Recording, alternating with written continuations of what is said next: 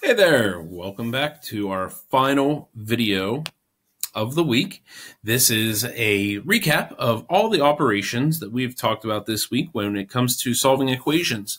We've talked about adding, subtracting, multiplying, and dividing, and we talked about a very important vocabulary term called inverse operations. And the word inverse means opposite.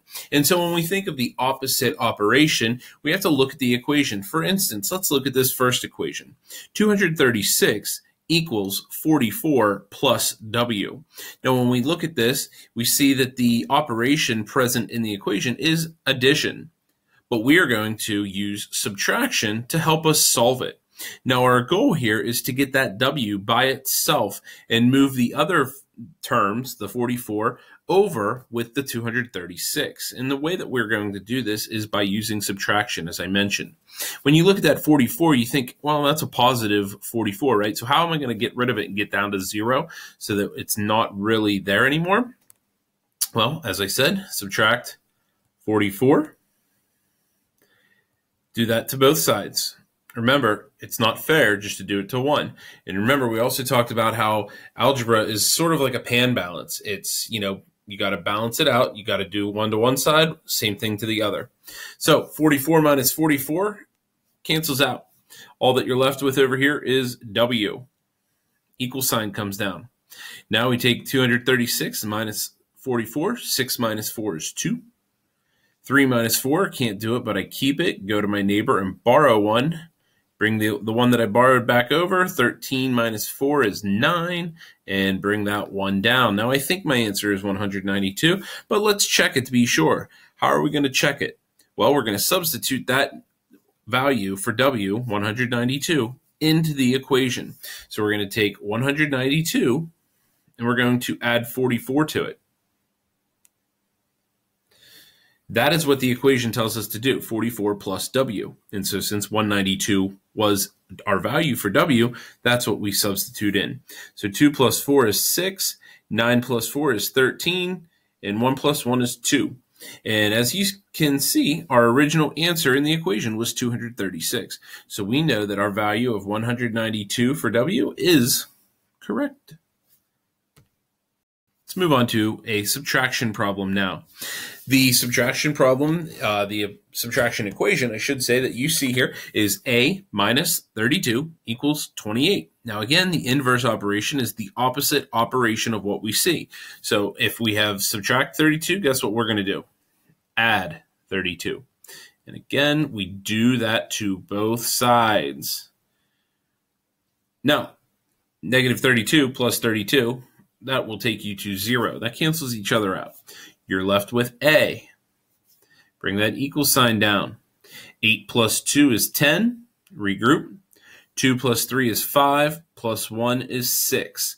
I think my answer is 60, but let's substitute it in to be sure. 60 minus 32, and that should give us an answer of 28. 0 minus 2, can't do it but keep it. Go to my neighbor, borrow one. Bring it back. 10 minus 2 is 8. 5 minus 3 is 2. There we go. 60 is the correct value for A. Next example, we are moving into multiplication now. Now remember, you could do this just simply by dividing it by 8, but I always like to make my coefficient. A coefficient is when you combine a term, a number, with a variable. So we're going to take m times 8, and that will form 8m equals 56. All right, the goal is to get m by itself. So how are you going to do that? Well, as you can see in our first line of the equation, that is a multiplication problem. So we are going to divide. Divide. You divide by the number that is present there. So that cancels out. 8 divided by 8 is 1. That's 1m, isn't it? Yes, it is. 56 divided by 8 is 7. Now, substitute that back in. I really don't think we need to write it out. 7 times 8 is 56. We are correct. Last example. Again, like I said yesterday, it's almost so easy, it's like cheating.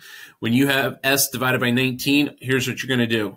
Parentheses means multiply, so we're going to multiply it by 19. We're going to multiply it by 19. These just wipe each other out.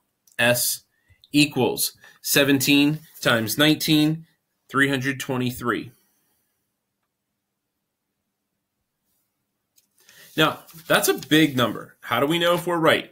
Well, we're going to take 323. We're going to divide it by 19, just like the equation says to do. All right, so 32 divided by 19 is 1. 19 times 1 is 19. Subtract that.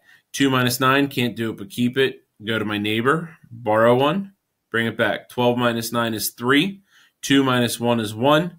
Bring down the 3. 133 divided by 19 is 7. 7 times 19 is 133. Subtract that, and we get 0. So that is the correct answer, 17, which means that our value for S of 323 is correct. All right, so thank you for tuning in this week as we took a look at some algebra problems. Next week is our final week of videos. We are going to be taking a look, look back at some of the skills that we looked at throughout this quarantine process. We're going to basically do like a best of top 10 ESPN countdown, if you will. So we're going to kind of just recap a lot of the main skills that we covered that you will need leading into junior high for next year. So continue to do that work.